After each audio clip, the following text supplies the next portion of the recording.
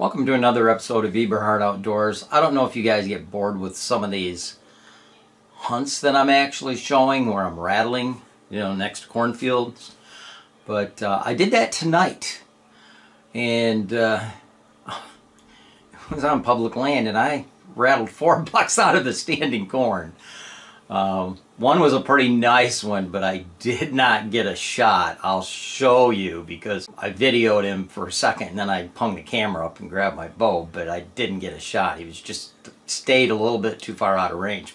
But I rattled him in, and I also rattled in another buck prior to him coming in. The first one I rattled in out of the corn was a 2-year-old.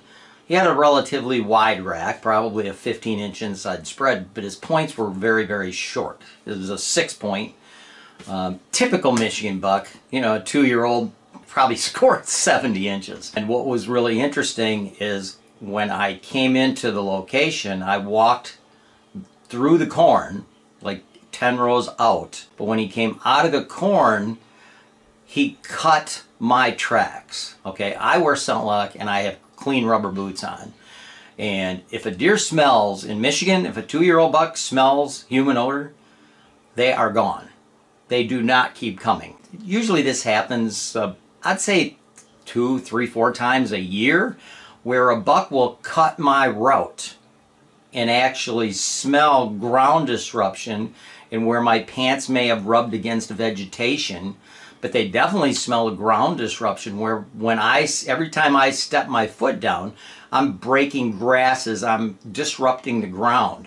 Kind of similar to what they've done in dog tests when they're using ScentLok. A dog tracks the guy to where he is. That's a totally irrelevant, totally worthless track job, okay? Any dog can follow ground disruption. That's like me being able to follow somebody that walked through a hayfield in the morning, through the morning dew. A dog can follow ground disruption, and so can a deer. So this buck, he cut my trail. And he actually was sniffing. He was trying to smell something. I don't know if he was trying to smell something human. I don't know what he was trying to smell. But he followed all the way damn near to my tree. Within probably 5 yards to my tree, he followed my exact route. Sniffing the brush, sniffing the ground, trying to find out what smell was associated with the ground disruption. And that's what the dog tests were. Some guy would wear ScentLok and he'd walk out someplace and the dog would cut his trail and follow him. So they figured, well, the dog was following the person because the guy was leaving human odor on the weeds and vegetation. No, the man was making ground disruption. You could take a person that's totally in a plastic bag where there's absolutely no possible way for there to be any human odor whatsoever. And his weight, 150 pound, 200 pound person, whatever, the weight of his feet touching the ground is going to disrupt vegetation. And animals can smell that, especially deer and dogs. So those dog tests are 100% worthless. I get sick of hearing about it. And once in a while, during the course of the season, I'll have mature does, or tonight a mature buck, cut my trail, and he was trying to smell something that was out of the ordinary, something out of place, and he did not.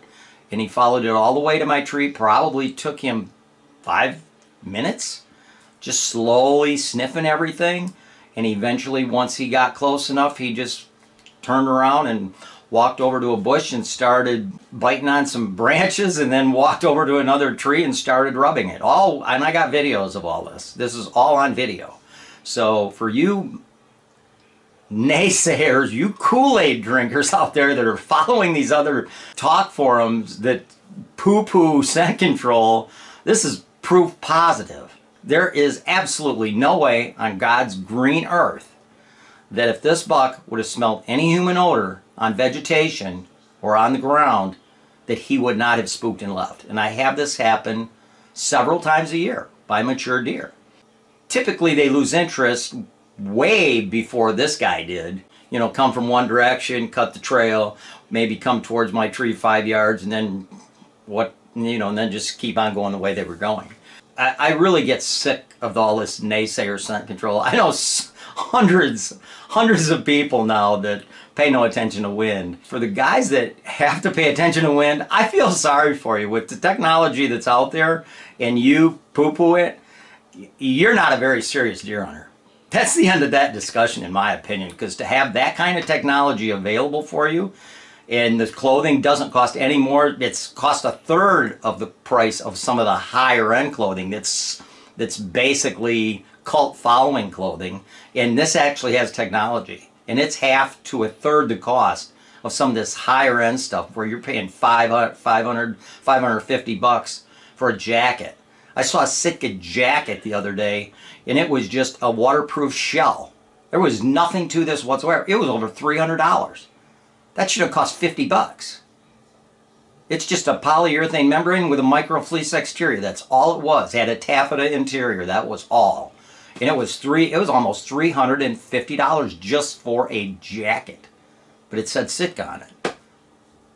So a lot of people buy it because it says Sitka, kind of like Yeti. I'm not brand loyal to anybody. ScentLok has activated carbon. Makes a big difference. Afternoon. On some public land. Probably 3/8 of a mile off of the main highway. You can see there's an old ladder stand from somebody. That's probably about 12 feet off the ground.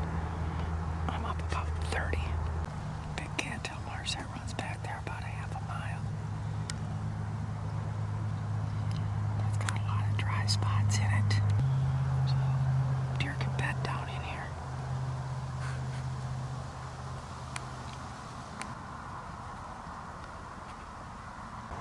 See more cattails down there.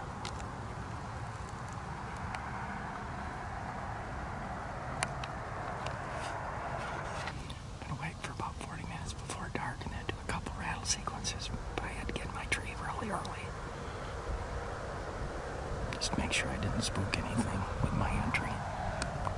Does or fawns coming up early. There's about a 50-yard buffer of autumn olive and brush between the cattails and the ag field, which is standing corn. That's private property. There's also an apple tree right there. That apple tree is on the public land, and I'm 23 yards from the base of that apple tree. And there are apples on the ground. It's a destination location that I'm going to let work on its own merits until just about dark. Then I'm going to do a rattle sequence.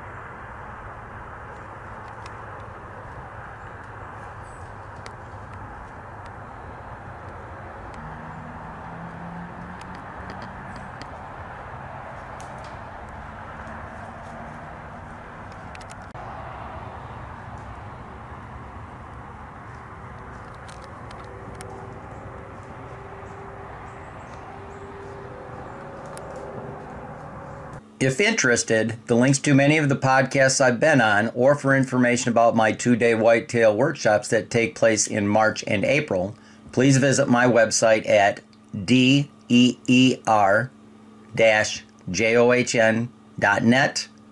Thank you for watching another episode of Eberhart Outdoors, and to receive notifications for future videos, please subscribe.